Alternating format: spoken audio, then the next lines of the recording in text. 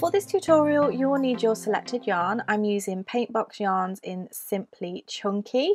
I'm going to use a 6mm crochet hook with this yarn, but check your belly band to see which hook it recommends. You will also need a pair of scissors and a darning needle for sewing in your ends.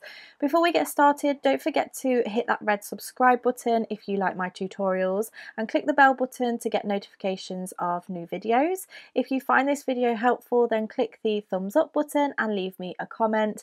You will find the written instructions for this pattern in the description box below, or head to www.bellacococrochet.com where you'll find this and even more stitch tutorials. Okay, let's get started. So we're going to go ahead and start with a slip knot, and you can make this in whichever method you prefer. Go ahead and insert your crochet hook. Now it's important to note that this pattern can only be worked in the round.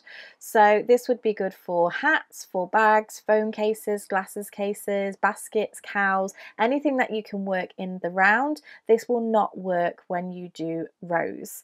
So what we're going to do is start off with any multiple of chains. So you can go ahead and yarn over and pull through, yarn over, pull through, yarn over, pull through, and yarn over, pull through. Go ahead and do your chain to whichever length you want, and then meet me back in just a moment. Okay, so once you have worked your chain, you're going to go ahead and slip stitch into that very first chain that you created so that we can form our circle. So insert your hook and then pull through, and there you have your slip stitch. We're going to begin each round by chaining one. This does not class as a stitch, and we're going to do a double crochet into each of the stitches all the way round.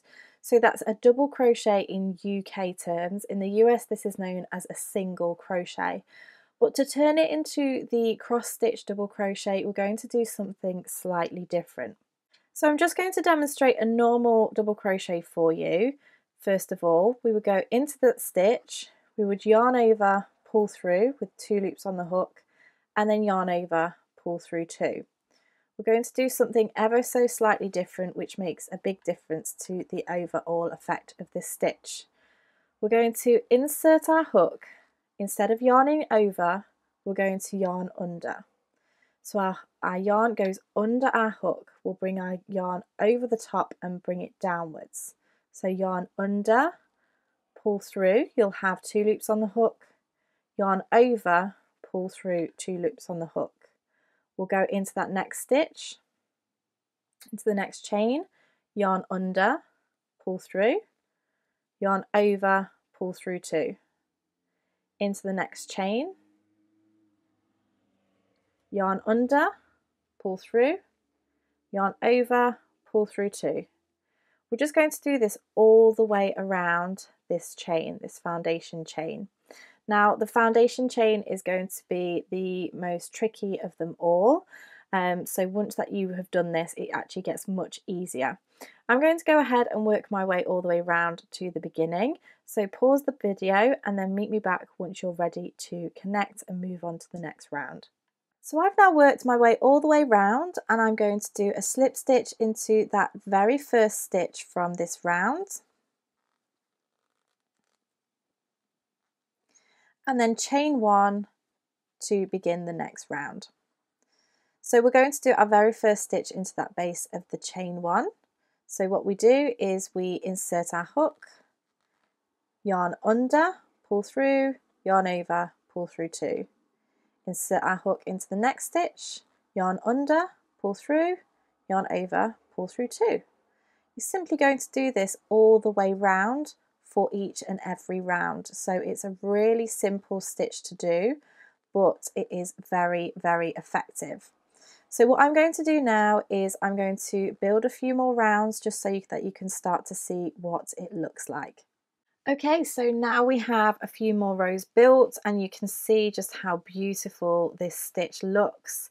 It really looks good in this chunky yarn.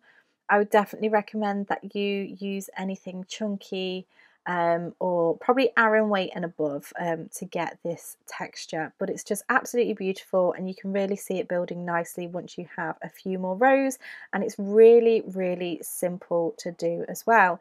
So I really hope that you have enjoyed this video. If you did, make sure you give me a thumbs up and leave me a comment in the comment section. Subscribe if you haven't subscribed already, and click that bell button to get notifications of when my videos go live. Also, don't forget that the written instructions are at www.bellacococrochet.com. I will leave a link in the description box for you. Thank you so much for watching, and I shall see you again next time. Bye!